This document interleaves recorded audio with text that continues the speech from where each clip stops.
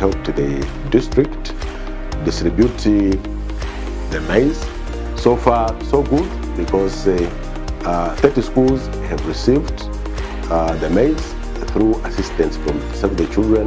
They provided the transport. The purpose of the support given by Save the Children is to help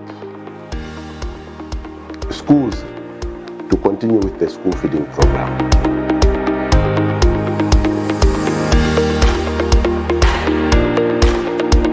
Before the school feeding program was revamped at our school, we used to have a lot of challenges. Turnout of the school was very low. The performance itself was very low. Even to those who used to come to school, because it was difficult for them to stay in long hours in the school without being paid. So the participation itself was not even good. As you know that learners concentrate better when their stomachs are full.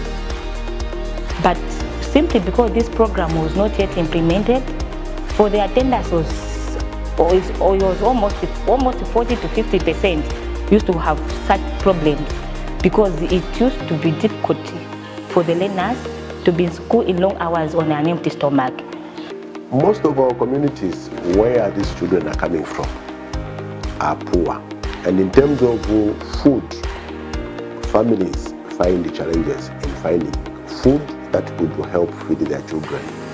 A morning, lunch hour, and in the evening. Before we were eating at school, I used to feel hungry and I used to miss classes.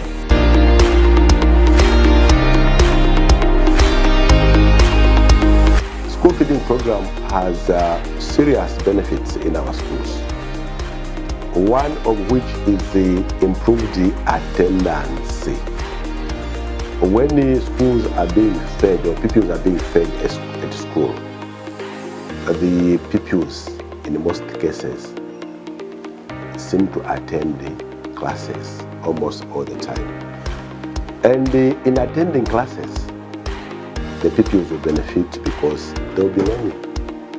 And in the process of learning, they'll be able to improve their academic warfare at school level. And eventually, they'll be able to pass, to go to a higher grade. So it has a serious positive effect in the minds of our children. Now that this program has been introduced in 2023, so far so good. We are starting seeing the improvement in terms of turnout, sustained performance, attendance. Dropouts are not even there.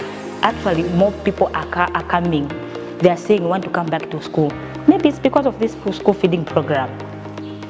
And on top of that, the learning itself, learners' participation in classes is very high. I've just checked on their performance this term. When I did some examination analysis, last year we were at 72%, but I'm happy to tell you that this end of year term test, we are at 92%. So this program is a good thing to us.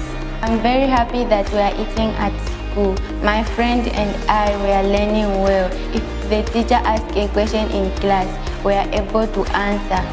Because I eat at school, I have energy to study. I have even improved in English. And I want to say thank you, Save the Children.